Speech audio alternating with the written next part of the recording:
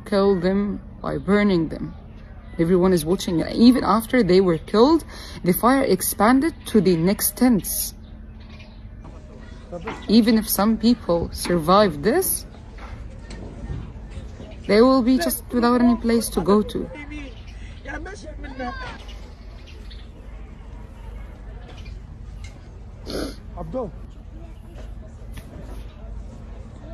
It was not the first time to bomb Aqsa hospital or some tents, but I keep shaking. I don't know. They burned people alive. I don't know.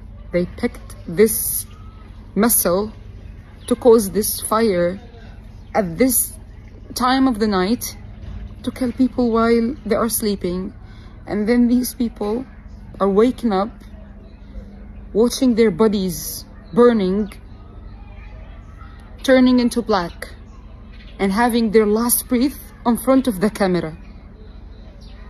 That's what happened. They did this. I know that you will not be able to watch the videos, to watch the pictures, to hear them screaming while they are burning and no one can do anything for them. But the Israeli army did this